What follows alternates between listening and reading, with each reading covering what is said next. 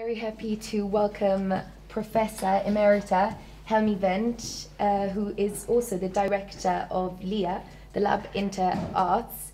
First of all, let me start by saying that your presentation was mesmerizing and very entertaining for all of us. What is your take on cultural diplomacy, and what do you believe cultural diplomacy is for you? Well, I consider myself as cultural worker through arts. I would not consider myself as a cultural worker in the field of diplomacy. I think it is an excellent thing that exists. I would not choose the term, because that's for me a special field, perhaps a little bit occupied. Well, these are my experiences, and I got to know a lot of representatives, of diplomats, of attachés in the world, and well, I would prefer to speak about, I would like to work with human beings in cultural fields. I would summarize that as practical and theoretical studies in humanities. I would not need the field of diplomacy so far. Well, it perhaps would take an intensive time to discuss that. May I just pick up on that? In your presentation, you mentioned an exchange of repertoire, and that we need more connection between human beings and just people.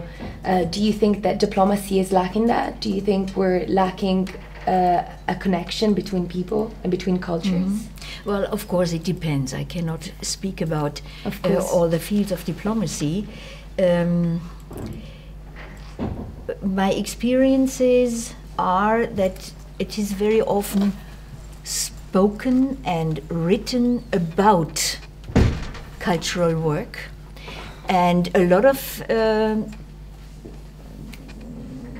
attempts to initiate cultural projects, a lot of very good concepts, really excellent, but the doing is another thing. Usually the field of diplomacy, or the representatives in the field of diplomacy, are not the doers. Well, that is very Western. The segregation. I learned somehow to integrate these, for me not divided, fields of being, that is, doing and thinking and reflecting. And I don't want to divide it, and I don't want to divide it concerning the people with whom I work. Okay. In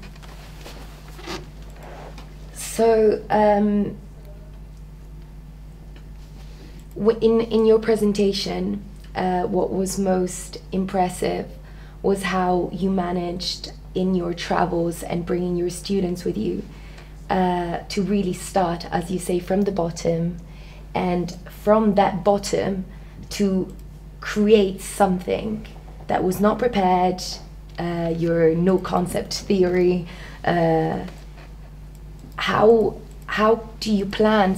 I understand that you say you're not a planner, and you prefer not to go out there without any plans in your journeys and travels. But how does that work? What is the behind the scene scenario? How do you start a travel like that and a project like that?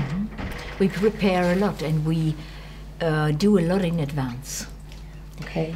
Studies. Well, that sounds perhaps a little bit strange. Exercises for everybody, for all of us, in perception, for instance. Exercises in the streets, just with a focus on listening, with a focus on observing, on watching, and then exchanging that, bringing that together, picking up, what did you see? I have not seen that. What did you hear? Oh, I missed that. And then we bring it together and have already a beginning of something.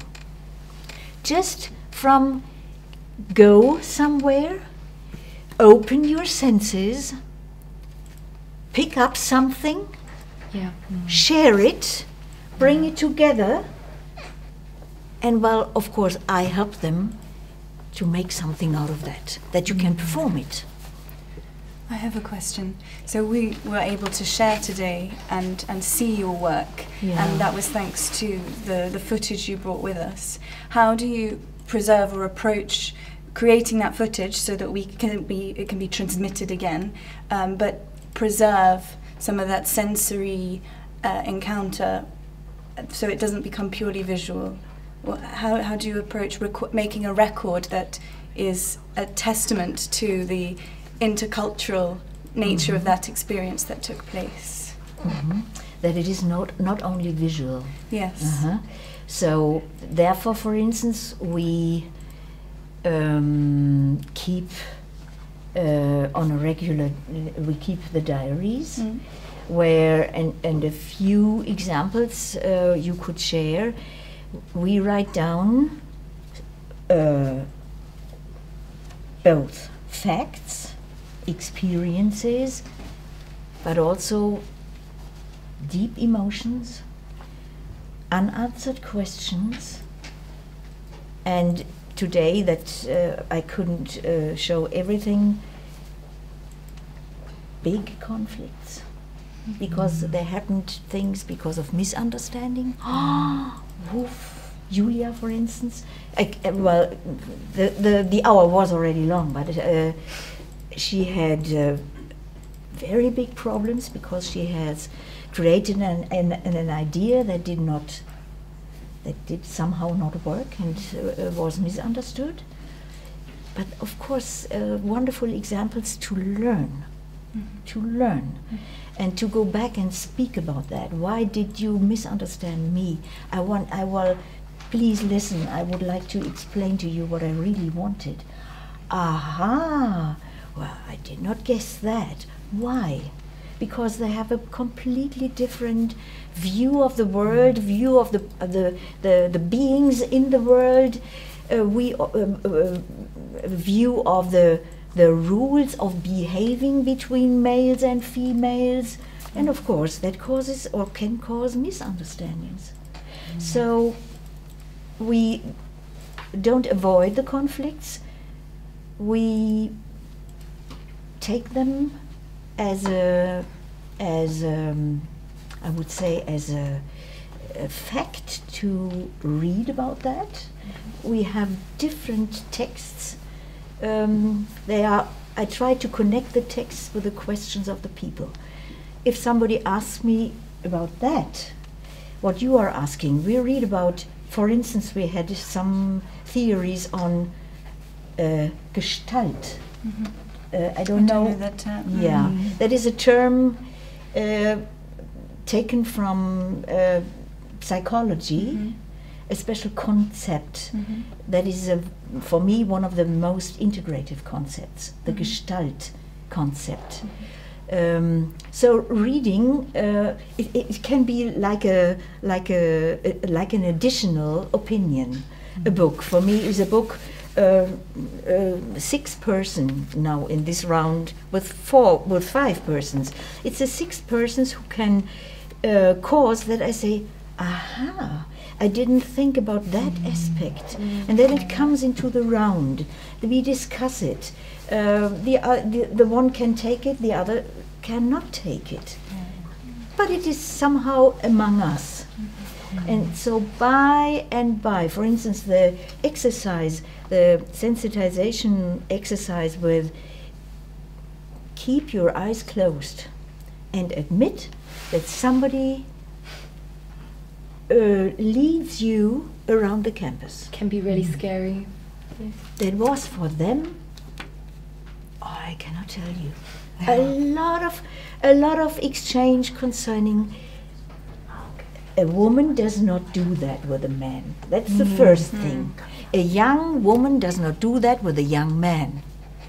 That was very strange for them, very strange. And of course, there comes up a lot.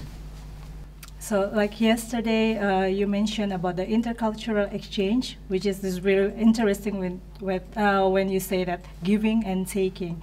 So that's why I want to ask you, when you went to Manado, is it an intercultural exchange? Because, for example, like in Mumbai, I believe intercultural exchange is like two ways. So you're giving something and then you're taking something. This is a two ways. How about in Manado? Because I just saw that they giving you something, they give you something, and then did you give something also to them? It's like two ways. Interesting question. Yeah. Well, it's always an attempt. I tried. I gave them the experiences that are, for any kind of artist, I think very essential. Yeah. And that is what I tried to mention during the lecture, to make the experience that nothing that we use, nothing that we have learned, nothing is fixed. It is always a dynamic thing that can change, that can possibly change. So, and we worked on this idea, this openness. Keep yourself open. Singing, of course, can have one position, one form, row by row, one behind the other, standing and singing repertoire. That is one way of singing in the world. One way. And so I tried what I gave them. We did, the first task was, we keep your repertoire, we only change the locations. That was one day. We changed locations. We went into a bathroom.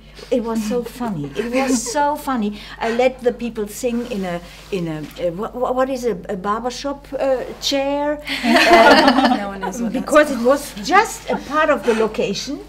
I took what was around them. I took everything from the environment, but their songs stayed their songs. So that is already a big thing. Singing beneath a table, your song and yourself will change. If you sing a song and are used to audience, and now you are asked to sing beneath a table and a cloth is hanging down, what happens with you? So that's what I try to give them. I think these experiences, they are still ongoing in their minds, in their souls, and we write each other very intensively. I think there is going on a lot, and there has started a lot. Hi, dear Professor Vent. Yes, we very much enjoy your lectures, and I think my feelings is during your implementation or experimental. Yes, very interesting examples. I think you might probably found some problems, but at the same time, have you trying to explore the significance or meanings, or have you ever explored the meaning of this your experimental? I mean, explored the meaning of our experiments. Yeah, or your project, the meaning or significance. Yeah. It's interesting, it's funny. I want to know, and there must be something behind it. Or have you found it? I mean, well, and in a trial, in normal level, okay, we interact each other. And how about the higher level? As have you found some, meaningful things? When you're doing such experimental. So. The examples that I showed you today, nearly all of them, besides the first example, they were professionals with the trombone and the sax and so. But I decided to show you examples from initial phases. How do we start? How do we go on? And I left everything at home what has to do with the performance. We have a lot of performance-oriented films, a lot of DVDs, but that's again a showing. I wanted to give you an insight into the process-oriented work. But I would like to come back to your question concerning significance. I think there must be some. I mean, the first is you and me. The first thing is, I would say, work on our self. An extra word. You work on your self, I work on myself, and what we call find an identity does not exist. The identity does not exist, but the work has a lot to do with that, because if you get a task to, for instance, to be occupied with the phenomenon of water, your result of working with water will be completely different, for instance, compared with the result from Betsy or from Camilla. So behind that is, it sounds so very simple. We all are very, very different. And there is not the dealing with something, there is not the dealing with a behavior or with a social rule or with a written something or whatever. There is not the thing that is equal for everybody in the world. When you ask for significance of something, I think it does not exist. No, I mean there must be many. I mean meanings. Yeah. But I want to know. I mean, there must be many meanings, and everybody can explore and can find it. And I think the meaning that's, the way we're trying to find meanings is meaningless. And I'm so, how to say, impressed. And yes, I'm for it. Yes, I'm not. I mean, against it. Yeah, no, to find yourself a meaning concerning water. Okay. To find myself another meaning concerning water. Yeah, that's interesting. If somebody in the desert begins to deal with water, it's for a desert man or a woman something so different compared to us in a European culture where we have water at any corner. I think that's the meanings of your... And to not only to accept that, to get to learn that, and to integrate that in our consciousness. Yeah. Yes. And that is a big thing. Yes, yes. That's for me a part of what we call meaning. To broaden, to widen our consciousness concerning the uncountable, numerous phenomena and meanings and significances in the world. But nobody can fix them. Yes, indeed. That's why I was wondering, and I want to ask you. But still, yes, that's the meaning. That's the meanings and significance of the process. And it reaches from a simple sound, a simple movement, up to a term like cultural diplomacy. That it does, as such, it does not exist. You are the one, and I am the one, or we are in a group the ones who give a thing or a phenomenon or a tool, whatever it is, a meaning by doing. And perhaps it's all very, very personal as well as we share experiences. But I'm afraid that our time is up. I have a whole book of questions and comments to make to you, but thank you very much for participating in this discussion and for giving us that wonderful lecture. Thank you very much. I thank you. I thank you.